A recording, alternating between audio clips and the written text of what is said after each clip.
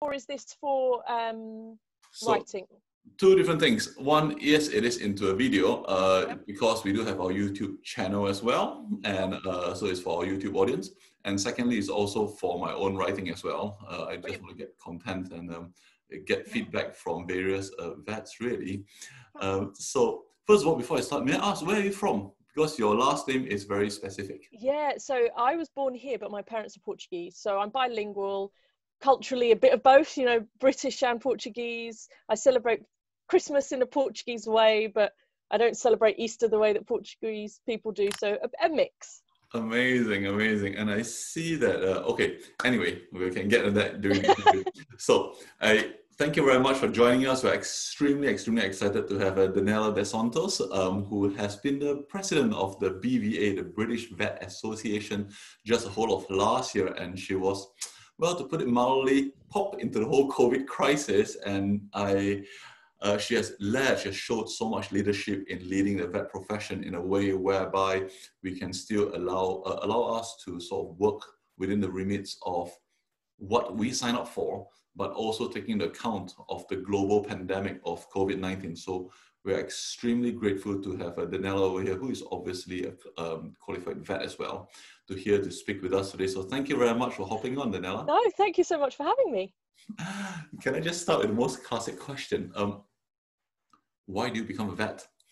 Oh, well, I've wanted to be a vet since I was very, very young, maybe 4 or 5, something along those lines. And there's a distinct memory for me. We had a pet goldfish. Sorry, you can also hear my dog bouncing about in the background, but there we go. I had a pet goldfish, and one day the fish started swimming upside down, and I got really, really upset. And I forced my poor mother to poke this fish all night to make sure it stayed alive. And then the next morning, when it was alive, I decided I never wanted another animal to suffer again. So that's my story of how I became a vet. Cool. And where did you study? So I took a bit of a longer route. So it actually took me 5 attempts to get into vet school. So I went to primary and secondary school in central London. So not to a school that usually produces any vets. And then because I couldn't get into vet school, I went to King's College in London, and I did a degree in molecular genetics first. And then when I finished that, I went to the Royal Veterinary College in London and studied there and qualified in 2012. Very good. And what challenges did you face during vet college? Do you know, there are challenges, but I would say that vet college was the best time of my life. I mean, I'm sure you agree with me. You work really, really hard, but it's actually, you almost feel like part of the family. You know, you're going through this this really intense studying with all your friends, and you're learning with all these incredible other vets. So I actually think it was one of the best times of my life. But of course, there were some things. I mean, financially, it was quite difficult. Certainly in the UK, when you're studying to be a vet, you need to do lots of placements, which means, you know, you can't necessarily get a part-time job like other students can. So that was difficult. And sometimes the being away from home, you know, we would have to go and do lambing, for example. My birthday's in the spring, so I spent some of my birthdays away. So whilst there were some sacrifices, I would still say I had so much fun and, you know, very honoured to have had the opportunity. And when you started working, how did you find working life? Oh, do you know what? I've been really, really lucky. So when I was looking for my first job, I actually decided I wanted a job with out of hours, which is very unusual. But you get to this position where you've learned all this stuff, but you still don't have that much confidence in yourself. And I thought, you know, if I get a job with some out of hours cover, actually, I'm going to have to be slightly more confident myself. So I don't have to call my boss at 2 o'clock in the morning or anything like that. And I was very, very lucky. My first job was in Buckinghamshire, and I had the most amazing first job. My bosses were fabulous. It was perfect for me. And I really enjoyed it. You know, I hit the ground running. I like people as much as I like animals. So actually, it was a fabulous start to my career. Good. It sounded as though you had a great start, which is good to hear. Yeah. And how did you find that you interacted with the customers? Did you feel, okay, so I'll just ask you the first question first. Did you feel vet college has prepared you well for working life? Oh, that's a difficult question. I think yes and no is the honest answer. I think we have to learn so much in terms of clinical knowledge and things like that, that actually sometimes it is our own faults as students that we focus so much on all the clinical knowledge, we forget everything else that comes around it, because you can know everything you want to know, but if you cannot communicate that in an effective way, your clients won't understand and the outcome for your patients won't be as good. So I think there is an innate focus on we have to get all this clinical stuff into our heads, but actually there's more to it. Now, I guess I was lucky, you know, before vet school, I had worked in supermarkets and waited in restaurants and things like that. So you develop your communication skills with people, you learn how to read people, you learn that, you know, you need to adopt different language and different communication styles to speak to different people, and that different people have different needs. So do the colleges try? I think they do, but I think unfortunately us as students, sometimes in our own heads, focus too much on the clinical and don't realize that everything else is just as important. Like yourself, I was a graduate from the Royal Vet College back in '04. So Yeah. at my time, there wasn't a lot of communication studies really. And like you said, a lot of it was emphasis on the clinical aspects of it. And I can see from your personality that you obviously do not have huge issues communicating your thoughts to the public. Did you feel a lot was attributed more to your personality, or did college actually give you quite a lot of tools to enable to improve the communication side of things apart from just the clinical aspects of the vet degree? I have to say, I think it's a bit of both. I have to be honest. So by the time I went through the Royal Vet College, you know, we had whole communications modules and we had actors come in. And, you know, for example, I distinctly remember when we were learning in little groups that we had, you know, various different, an actor that was hard of hearing. And so, you know, I got to learn how to do that in a situation that's perhaps less pressured, because yes, it's very real because it's you know, it's an acting situation. So, you know, ultimately it's not real, but it was very well simulated. And, you know, other things like we had scenarios around, you know, difficult conversations and things like that. I think there is part of it that's personality, but I have to say, despite what you think, I'm not a very confident person. But I like people. And I think that's the difference here. I don't necessarily think it's about confidence. It's the fact that acknowledging we're all human. And actually, even as a vet and a client, we ultimately want the same thing, which is what's right for the animal. We just have to talk to be able to figure out what that right thing looks like, because there's no sort of right or wrong answer. So I guess some of it's personality. I think the benefit of, you know, being a postgraduate vet and having worked in retail and hospitality, that absolutely helps with communication. I do think the college are doing their best, but I guess in some situations, the students' priorities are elsewhere, and perhaps they're not seeing the bigger picture that actually, once you leave college, your primary focus is having to communicate what you want to do or think should be done to the client. I think that's always a challenge to so-called put into perspective, cram the entire 5 years of education into 5 years, making someone who was just interested to be a vet to actually become a vet. So, you know, I would always challenge anybody to say, come up with a better set of syllabus if you think the current one is not good. That's challenging. It's really difficult, but you know, the one thing that has stuck with me, and owners don't care how much you know, they care how much you care. And, you know, certainly in my line of work, I do small animals, so cats and dogs, but I also do exotic pets. Now, for those of you who are listening who are not aware, you know, for exotic pets, the science isn't as good as cats or dogs. You know, for cats and dogs, we have all these papers, all these research, you know, lots of different numbers of patients, and we can say, right, we know this is the best outcome. Now, for exotic pets, you don't always have that data. And sometimes you see the weird and wonderful. And actually, clients aren't bothered if I turn around and say to them, I'm really sorry, I don't know, but I'm going to find out. And they're fine because they trust you. They realize you have their best interests at heart. So yeah. How did you transit from working life to your role last year as a president of a BVA? Oh, so it's a bit of a long story, really. So as an exotic pet vet, and again, this comes back to my love of people as well as animals, I realized very early on that if I could educate one tortoise owner on how to look after their tortoise properly, I would give that tortoise 60 years of a good life. And that was my drive behind becoming an exotic pet vet. I don't have any exotic pets. I just realized that a lot of it is going to be about education and making that real difference long term. And so the BVA had this advert for someone to join their ethics and welfare panel. And I was only 18 months qualified at the time. And I thought, well, I'm interested in welfare. Let's give it a go. And all of a sudden, like, congratulations, you're on the panel. I was like, oh my goodness. And then I joined it, youngest person there by a long shot. But actually, I realized that there is so much more to our degree and animal welfare than our narrow field of interest. And, you know, I started talking about things I'd never spoken about before: horses, foxes, elephants, cows, things that I'd completely forgot. So did all of that.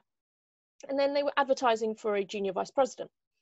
And it said on it, you know, we'd welcome someone from a small animal, exotic or equine background. We welcome someone with a background in welfare. We welcome someone with a background in veterinary politics. And I guess once you start volunteering for organisations like the BVA, you do start understanding a bit about the politics.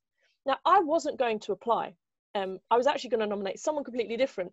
And my partner, who's not a veterinary surgeon, not in any form of medical industry, said to me, Daniella, why don't you just apply? So I did. And somehow I got it. That's the answer. And so I did my first year as junior vice president. So it was part-time BVA, part-time in clinical practice. And at that point, I was working in a really busy 24-hour hospital. So I was juggling BVA stuff with, you know, working out of hours and weekends and things like that. And then last September, I became the president. Fascinating. You know, I knew we'd have a general election. I knew we had EU exit on the horizon. All of that, I thought, yeah, I'm going to be prepared for that. And then, boom, global pandemic, declared on my birthday. And I was thrust into this situation that there are no textbooks for this. There is no one to tell you how you do this. And so I just kind of looked at my own values, and honesty and integrity and compassion are what matter to me, whether you're a vet, whether you work in a supermarket, whether you are a dentist, whether you're a lawyer, whether you're a teacher.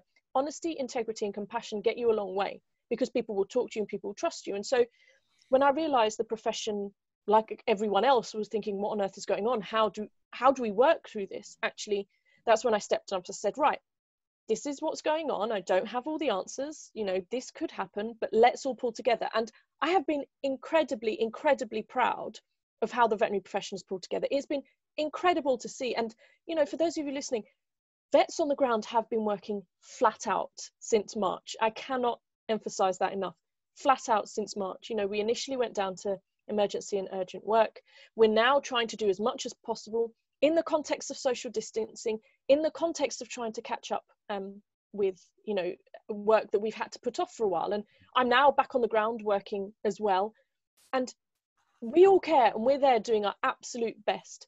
And I'd like to say thank you to the vets and the nurses and all the other members of the team listening for the incredible work, but also thank you to owners who've actually been really understanding of the way things have changed, understanding of the delays and the decision-making process. And so I ended up starting saying the whole profession needs to work together, but actually we're at a point now that the profession and animal owners and farmers, we're all working together to try and maintain animal health and welfare.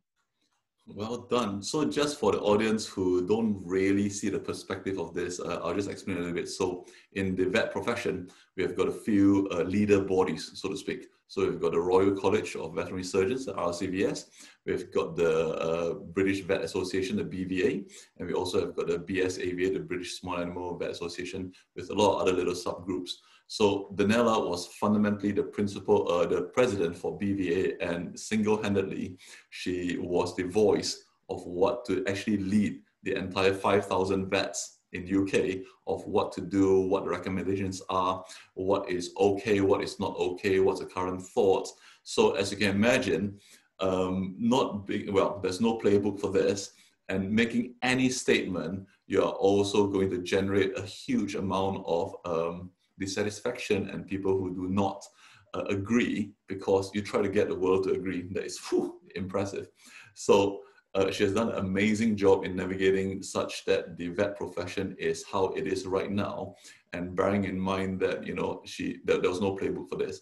So with that, you know, I've always watched from a distance to what BVA is going to come out next, what is Daniella going to come out next, and so far I have to say, in my opinion, it's been spot on. And it's been extremely encouraging and very positive. And she certainly did much, much more good in terms of maintaining the integrity of the profession, and also maintaining the sort of the vet provision to the animals, such that we are still where we are right now. And I believe one of the hardest things that she probably had to say from the very, very first time when lockdown first happened was that, yes, we have sworn to help all the animals, but human lives come first. Yeah. Yeah. And that was difficult considering we are vets, that, you know, we're not doctors, and we have that fluffy thing in our head to say that we are vets because we're animals, we must save animals no matter what happened. But, you know, that was quite a huge challenge for the whole vet profession to rally behind that. So thank you very much, Daniella, for that. No, it's a pleasure. And you know, that wasn't the only difficult part of the message. So absolutely, you know, for those of you listening that aren't aware, even before I think it was 24 hours before the Prime Minister put the whole country into lockdown, I had a webinar for the profession. We had over 7,000 people watching it, and we made sure that it was available to everyone. This wasn't about whether you're a BVA member or not, whether you're a receptionist, vet nurse. It was for everyone to join us. And actually, I stood up and I said, I know what I'm about to tell you may cause some businesses to really struggle. And, you know, that's difficult for someone in my position to turn around and say to vets, this, you know, your businesses could go under. And like you say, I had to turn around and say, we have to put human health first. I had to stand up and say, this is the right thing to do. And yes, whilst I'm the one that said it, the profession embraced it. The profession went with it.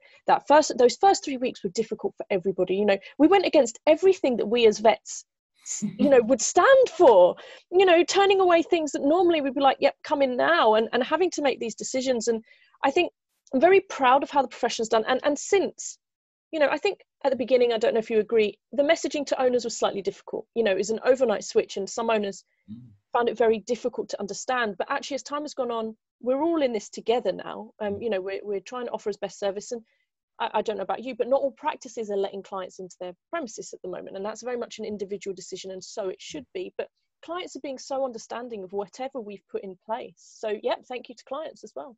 Yeah, well, thank you very much for that. What are your thoughts still on this COVID topic? You know, over the next year, it's going to be, well, it's going to be the so-called new normal, really. Whenever we go back to the old normal, not for the next at least few years. What are your thoughts of how the veterinary profession will be progressing on in terms of increase in vigilance, increase of wearing protective, personal protective equipment, PPEs, in sort of cleanings between the cleaning between consultations? What sort of effect do you think that will have impact on the profession itself? So I think that there's a couple of things in there. I think it's really, really important to highlight from the top that actually the most important thing in everything we do is social distance where possible and keep your hygiene up. That is above any form of PPE. And that is the same whether you're in the profession or out. Now, there are certain situations in our profession that you can't maintain social distancing. You know, you're taking blood from a cat or something like that. But things like, you know, keeping a receptionist separate, screens, things like that, there are ways of doing it. So above all, I think some form of social distancing is here for I would say medium to long term, if we're being realistic.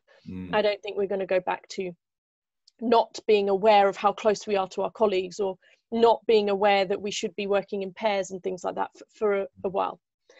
In terms of PPE, now that's an interesting one. So there is a level of PPE that, let's backtrack a bit. Track and trace is the ultimate problem here. But I say problem, but I don't mean that it is a problem. It is a good system that is right to be in place to try and slow down the progression of this virus. No doubt there. And just to be clear, there is no implication here that vets shouldn't be partaking in it. We absolutely should. It's our civic duty to be part of the solution and not the problem. Having said that, we are in a challenging situation where some practices are small, or you can't socially distance from other people. And we're left in a situation that if one person comes down positive, it could shut the whole practice. And that is the challenge that we are facing.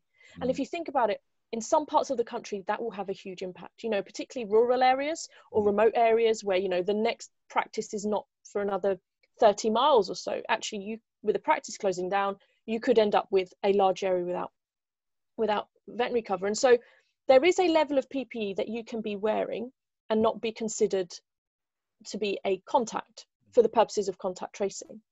Now, the important thing about that is what matters is what the positive person was wearing.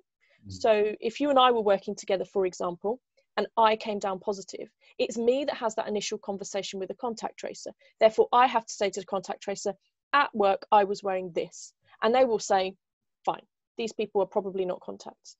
But if you were then to be called, you couldn't say to them, but I wore PPE at work, because you wouldn't actually know who the positive contact was. They don't give you that information. So in the long term, I think some form of social distancing and hand hygiene and all of that and face coverings will be here for a significant period of time. In terms of PPE, the honest answer is I'm not sure. I think it will depend on levels of virus in circulation, the risk profile. It will depend on practices as well, because, you know, there's an environmental impact of all the PPE we're wearing as well. And it may be that some practices where they can work in bubbles, you know, they have a vet and a nurse that work together all day and another one, they may choose to only wear face coverings and practice good hand hygiene, because actually, if one of them came down, there is still veterinary care provision. So I think it's going to be a moving feast. I think it's going to change and be different in different areas as we go through this. Okay. Yeah, thanks for that. I totally mirror your thoughts. I think it's going to be flexible, because it just changes how we're going to enter winter soon. We've got to see what that is like, as well as there's environmental factors as well. Could you tell us a bit more about your experience? Okay, COVID was a huge thing, but your experience as a BVA president. So, you know, what did you feel was expected? Did it live up to expectations? Were you surprised? What thoughts, what sort of feelings did you get when you were actually a president of BVA? So it's not something I ever thought I would do or ever considered doing. So, you know, getting chosen was one of those situations where I applied and thought nothing of it. And then to get chosen was absolutely incredible. And I have to say, despite everything, because there have been challenges, it has been the absolute honour of my life to represent the profession I love. I still maintain that the veterinary profession is the best profession in the world. And to be able to be the person leading that has been a real honour. Now, in terms of what I was expecting, now I knew that there would be things like political lobbying, a lot around the general election, EU exit, workforce issues, regulatory issues. I knew there would be a lot of that. But I was also determined to use my time to talk about vet diversity. And when I say vet diversity, I mean the range of people in our profession, but also the range of skills we do. So I'm very passionate about widening participation in our profession. I'm very passionate about knocking down those barriers that make kids like me think they could never be a vet. You know, I grew up in one of the most deprived boroughs in London. My parents are immigrants. My mother's a cleaner. My dad was a chef. I didn't have anyone that went to university in my family, let alone had any interest in science. And I don't like the thought that there could be another child just like me who wouldn't even think about becoming a vet because they think it's not for them. So my passion has been about that, but also about diversity in the roles we play. Now, you and I are speaking because we're in small animal clinical practice. You know, we have that in common. But actually, there are vets working everywhere. Of course, there are vets working with farm animals, with horses, with zoo animals. We have vets in laboratories. There are even vets working on the COVID vaccine right now, for example. We have vets in government. We have research scientists. We have teachers. We have vets in pharmaceutical industries. And so it's really important to me to highlight the variety of work we do and the value that vets bring across society. So I've been really pleased with my vet diversity initiative and the push on that. And certainly I feel we are talking more about the diverse careers that are available out there to us and having people really think about what they would like to do and how they'd like to use their skill set. That is very interesting, because classically, if we sort of rewind 20, 30 years ago, when people said you're a vet, usually they would think some form of clinical practitioner. Sometimes it may extend to, you know, working for drug companies or working in the labs. But I think what you have just mentioned is quite different. Could you elaborate a little bit more of what exactly is involved in vet diversity, and how are yourself and that organization projecting that to the outside audience to show that vets are not just like a typical James Herriot, so to speak?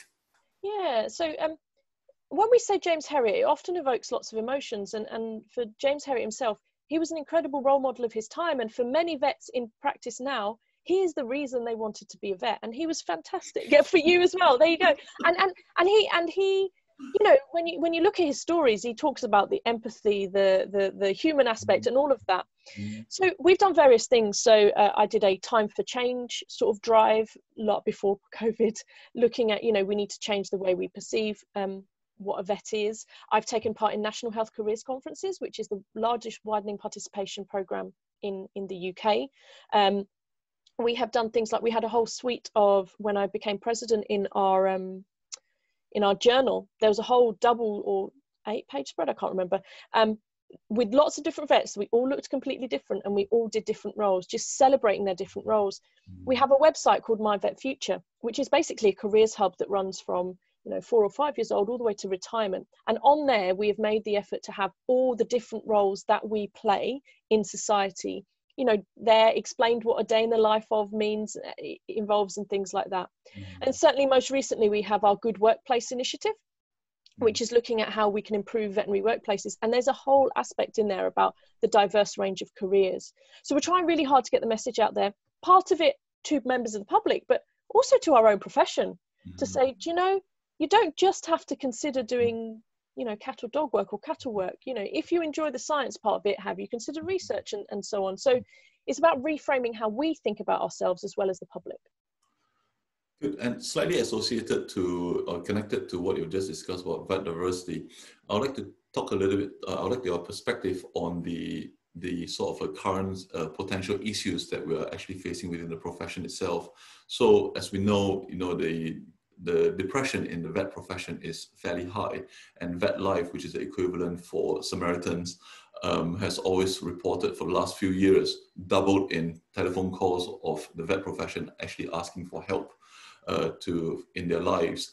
We also know that the attrition rate, the dropout rate is also quite high. 2 years ago, Space, they provided some info on 38% of vets would leave the profession if they could afford it. And we also know suicide, unfortunately, is also very, very high, whereby being in a profession, you're twice more likely to end our lives compared to the medical profession, and 4 times more likely than the general public. What are your thoughts on this? Like, why would it be like this? Why do we have such issues like that in this profession? Yeah, so I think this is a very complex and sensitive topic. I think we have become much better at talking about mental health. And it is good. It is good that we are more open in talking about our mental health. That can only be positive. But we also need to make sure that we talk about mental health issues in our profession in a responsible way. And it would be wrong to say that there is one single factor that is leading to the mental health crisis in our profession. That is not true. It wouldn't be true to say that it's just workplaces or work hours or workload or client interactions. That is just not the truth. No. Now, there's various data out there. So the BVA did their motivation, retention and satisfaction study with the University of Exeter that was looking at why it is that vets are looking to leave the profession. And generally speaking, what we're looking at is that the sense of fitting in really matters. So the sense of being valued by your colleagues, the sense that you are seen as a reliable source of information, the sense that your work is valuable to the team really, really matters. It's about inclusion ultimately, and it's also about flexible working. There are issues there that one thing COVID has shown is that we as a profession can work more flexibly, and it's something that for 30 years we've been saying, oh no, we've done it the same way forever. So it's about how we feel as human beings. And the thing is, if we as human beings are feeling that we're not valued, then ultimately, if we look at our workload, if our workload is high and we feel undervalued, it's a compounding impact. If we feel valued and we have a high workload, there is a slightly greater tolerance there. That we are also overworked. You know, there is mismanagement in terms of how our rotas are done, and you know, it's quite common to work 11, 12-hour days, 4 or 5 days a week. It's not sustainable. So there are a combination of things there. And in the middle of that as well, in the middle of that study, something about discrimination came up. And so it was found that discrimination was having a real impact. And we did a subsequent study about gender discrimination in the profession. And the reason we did that is that we have passed the 50-50 mark in terms of genders of those that are practicing. And in the student population, about 80% now are female. So there is a gender shift in our profession, going from a predominantly male profession to a predominantly female profession. And interesting, this has all happened in a very short period of time, because up until 100 years ago, women couldn't be vets. And I believe it was somewhere in the 70s, up until the 70s, there was a quota, so a maximum number of women that could enter the profession. So we've had a swing very quickly. And actually, when we looked at gender discrimination, there was a study that showed that if all else were equal, same CV, same age qualification, everything, but the only difference was the name Mark and Elizabeth. Mark would be paid more, seen as more competent, more likely to be pushed for promotion. Now, that is an unconscious bias, which is a problem. But then if you compound the fact with the majority of the profession is female, they are overworked, they don't feel valued, and there's evidence that they are not being valued, your sense of self-worth declines. And it is this perpetual constant thing that's a problem. And so we then looked at discrimination wider, and we did a wider discrimination survey. And we found very high levels of racism. That is concerning, because at the time, only 3% of the veterinary profession identified as from a Black, Asian or minority ethnic background. And it was the second most reported form of discrimination.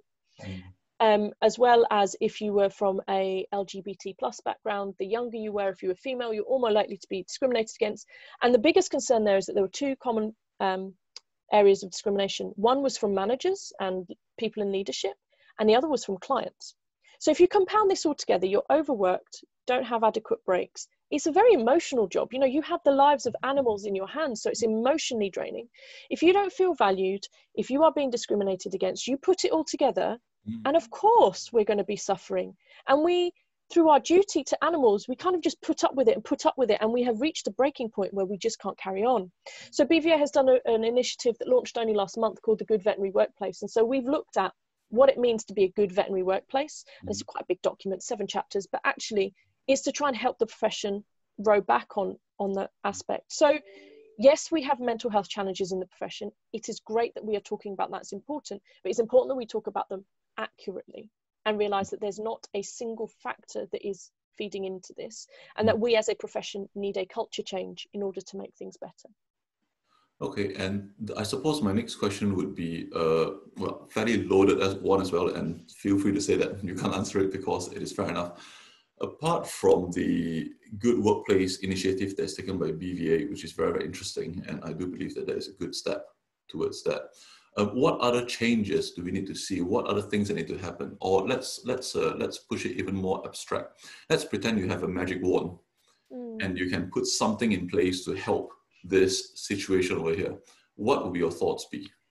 I would need multiple magic wands would be my first thing, because it is not one factor. You know, it is not I change one individual thing and things will get better. It just doesn't work like that. But for me, one of them is we need to manage in practices the timing better. We need our rotas managed better. We cannot continue whereby vets are expected to work through their lunch break, because that's the way it's always been. You just can't, you know, you can only sustain that for so long. And so to me, there needs to be better management of rotas and appointment systems and surgical systems to factor in the fact that we are human beings, and actually the more exhausted we are, the less effective we are at work. Therefore, that needs to change. Above all though, I think it's about communication and it's about honesty. We cannot instigate any form of change, whether it's a cultural change, whether it's a rota change, where it's just a change about being able to go to a manager and saying, I'm sorry, I'm feeling really down, or, you know, articulating that you value someone else in your team. We cannot do that unless we have open and honest communication. And I sometimes feel that we forget to do that with each other. You know, often feel like it's a breakdown of communication that has just perpetuated over this cycle and cycle and cycle. And we forget to listen to each other. We listen to our clients, but do we listen to each other? So I think we need to change the rotas and the systems and this expectation that it is normal to work 12-hour days and not have a lunch break. That is not normal, nor should it be. But we need to talk to each other, because in the Good Veterinary Workplaces, the one thing it says is that this is a team effort. It's about employers and employees working together, and that culture is different in every practice. So we all have a responsibility as employers to be clear about what the culture in the practice is, and employees to be clear about what your culture is, and finding the jobs that suit each other, because it's naive to think that all jobs are going to suit all people. Of course they won't. So I think it's about talking to each other, listening to each other, and working together. What is your view on the future of veterinary medicine? I know this is a little bit more far-fetched, but obviously it's changed quite a lot since, you know, back in the 70s, 80s. What do you think veterinary medicine looks like, say, 10, 20 years from now? I think the reality is we're a scientific profession, and so things will always change. We will always know more. We will likely be able to do more. I think the challenge will come, I think, just because we can doesn't mean we should. You know, we are there to protect animal welfare, and there may be lots of scientific developments in the future that make certain things possible. But I think we as a profession will be questioning whether we should, you know, is it in the right interest of the animal? I think that we are looking at a more integrated medicine approach, I think, as we go forward. I think, you know, there's a vet-led team concept where basically the vet sits in the middle of the treatment of all the animal, but actually we will delegate out to, you know, you have a cruciate operation on a dog, you delegate out to appropriately trained physiotherapists, for example, or, you know, RVN. So I think it will become a more integrated model where we will be using the skills of our paraprofessionals more appropriately, and perhaps freeing up more of our time to do more directly vet-related stuff, if that makes sense. I think the use of technology is here in some shape or form. I think COVID has pushed the use of remote technology on us faster than we as a profession were ready to do. There has definitely been some positives and some negatives. So I think the future of the profession is more scientific knowledge, perhaps more use of technology, but ultimately it's still going to be about a partnership between those involved in maintaining animal health and welfare, or advising on the maintaining of animal health and welfare, and pet owners. That is never going to change. This is always going to be a team effort, and education and communication is always going to be part of that.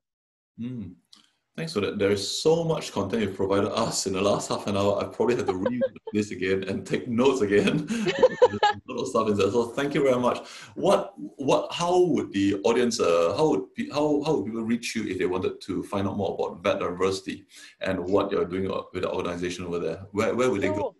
So if you are a child listening, or an adult considering a change in career, or wanting to know more about what we do, My Vet Future website is a very good website to go to. Of course, there is the BVA website that will have all our initiatives on there, including what we're broadly calling an inclusive profession, which talks about, you know, vet diversity, time for change, and good veterinary workplaces. And of course, you can email in to the BVA and we can get in touch. Thank you very much, Daniella. It's been extremely informative, and it's a rare insight to hear from one of our leaders that was watching from the very top to give a good perspective from there. So thank you very much for that. Pleasure.